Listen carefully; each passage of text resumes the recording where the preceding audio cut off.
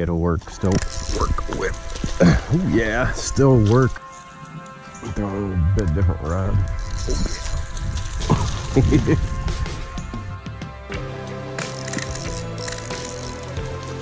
Today I thought we'd do something a little interesting in this video and compare two lures I just recently started using this year, the Whopper Plopper and its competitor, the Yo-Zuri 3db prop. We're going to cover the pros and cons when related to river fishing. The Whopper Plopper is made by River2Sea and was designed by the great Larry Dahlberg.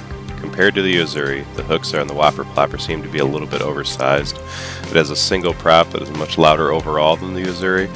There's also an internal rattle system, but it seems to be secondary to the prop, and to be honest, I can barely hear it. I'm using the 90 model, which is 3.5 inches and a ½ ounce. While similar in nature, the Yo-Zuri 3db prop took a different design route than the Whopper Plopper. The hooks are about a size or two smaller, as well as being a standard treble versus the Whopper Plopper's wider gap. It features a smaller double prop, which creates more of a whine than the loud plop-plop of the Whopper Plopper. There's also a very loud internal rattle system. It comes in only one size, which is the 3.5 inch 7/16 ounce model.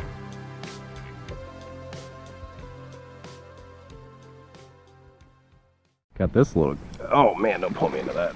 This little guy in a Whopper Plopper. Ooh, he's actually pretty good. Well, no, he's not.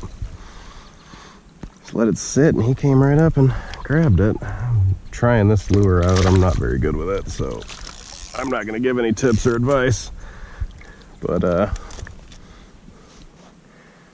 works pretty good. If you can get it to work right, bud.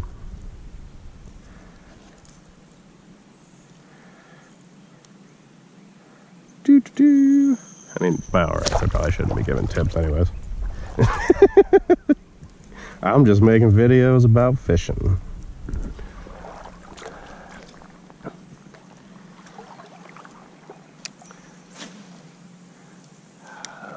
Tell you what, man, these Michigan rivers are just so pretty. And not all of them. I mean, you got the Rouge, and that kind of sucks, but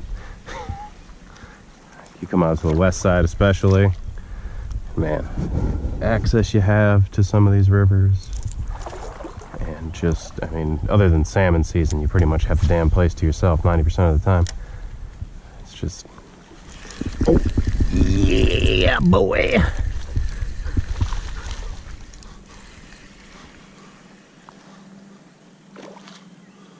Oh, get out of there. Get out of there.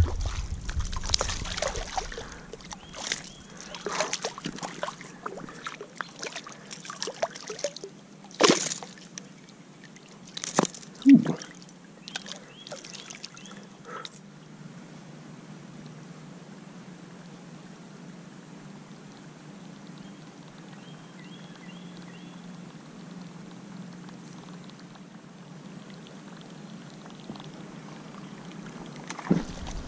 Oh.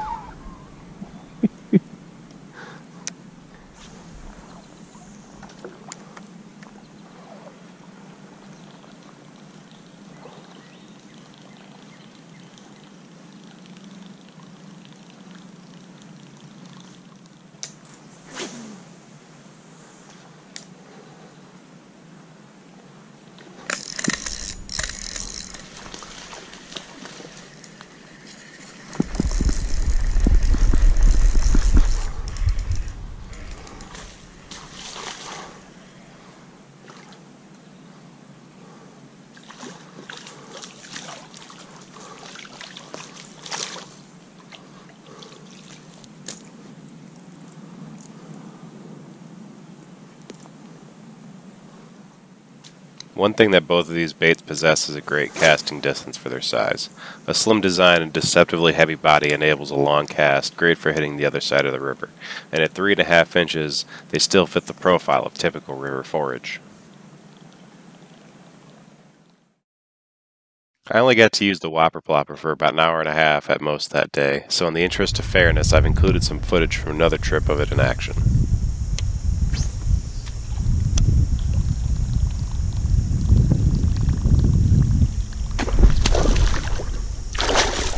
Oh yeah.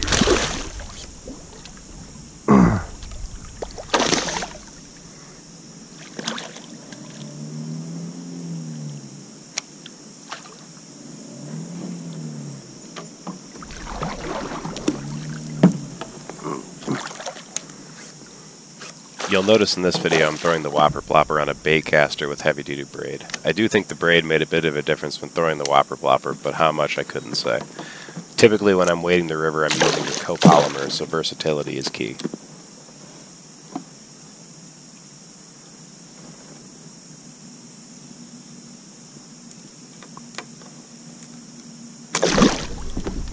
Another negative I did find with the Whopper Plopper is that the hooks tend to be more difficult to remove due to their design. I know a lot of guys throw out the stock hooks, so this could be a moot point for you, but it's worth thinking about.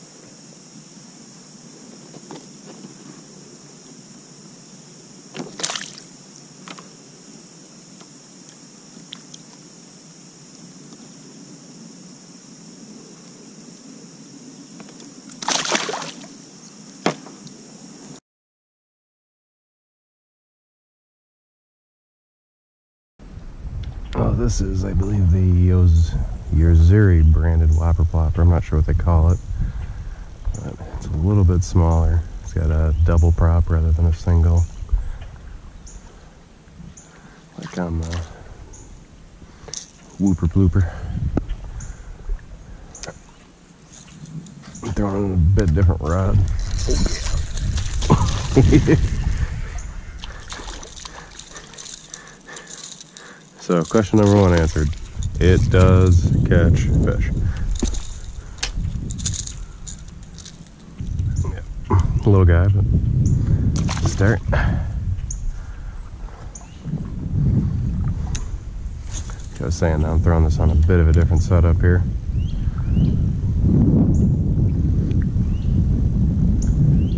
Same reel, but this is a medium action 8'6" rod. Previous one was an 8'6" medium heavy. They're basically the same rod. Well, they're the same company, but just different weights of the same rod series.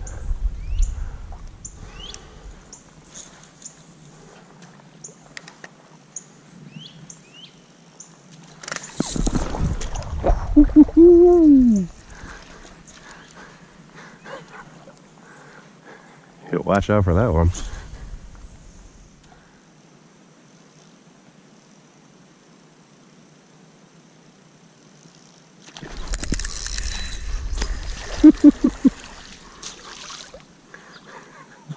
Wow. He hit that thing head on.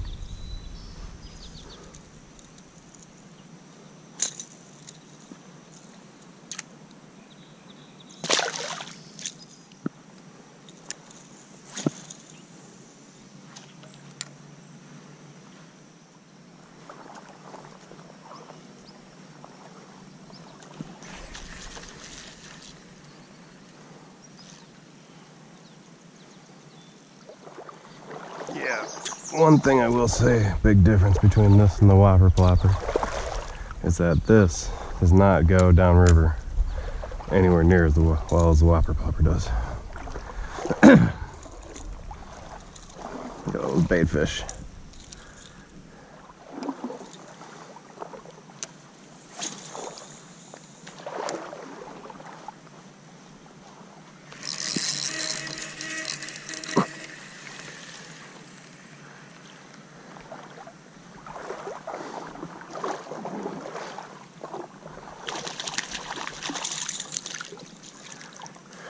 Man, seen a lot of these fish about the same size.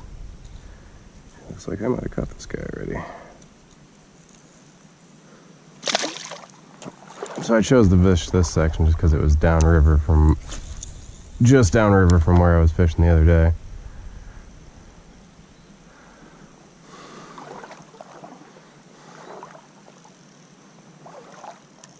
Similar to many other topwater baits, both of these are great to throw back into spots where you had a blow up but missed the fish. As long as they weren't hooked badly, they'll frequently come back for a second, third, or sometimes even more strikes.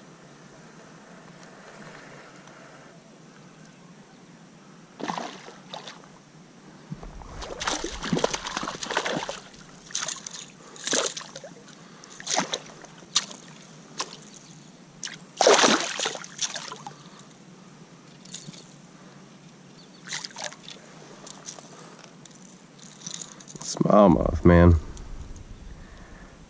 aggressive low fish. Cool.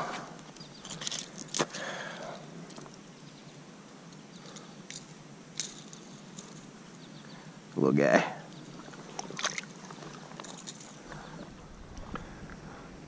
Another thing I really like about using this rod wading is that it gets me a lot of line off the top of the water, so especially if I'm using like a copolymer or something, it'll still work with top water and not cause them to go down much. Obviously, because this river's so big, I'm using this, but if I go to one of the smaller tributaries, I'll just go down to a 7-foot light.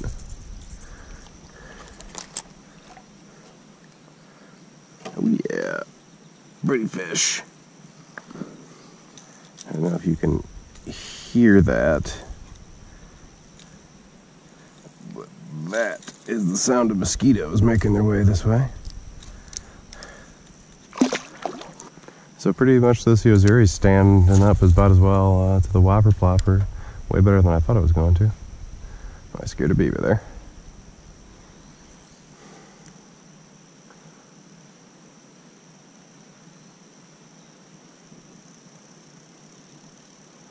And it really sees something to drag. It seems to do something to bring him in. That's probably 6 fish now. About 2 hours.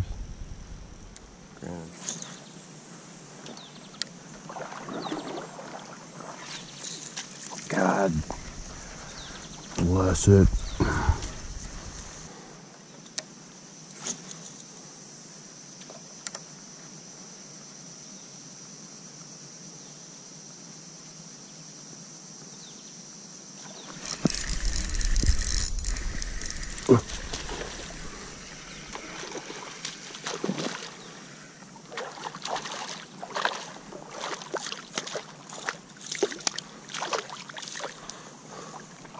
When using these lures, it's a good idea to invest in some decent snap swivels.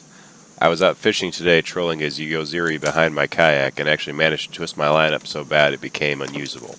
This was caused by the prop being stopped from spinning by a thick piece of weed, causing the whole bait to spin in the water rather than just the prop. With that being said, the Yo-Zuri was typically better about not hanging up the prop when it did get into weeds than the Whopper Plopper. This is due to the larger size of the prop on the Whopper Plopper.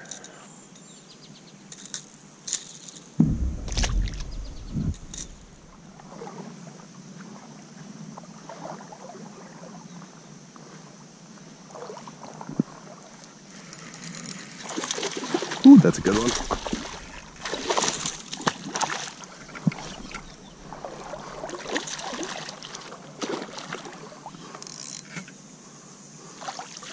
See, I knew they were here.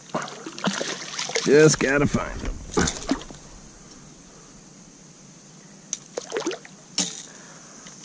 Right in the face.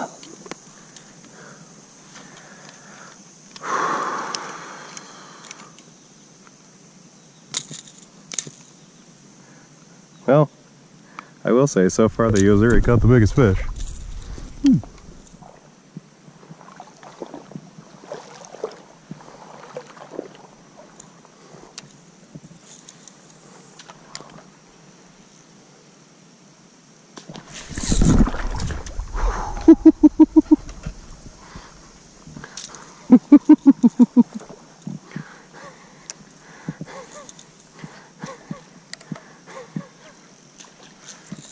Oh, that's a little guy.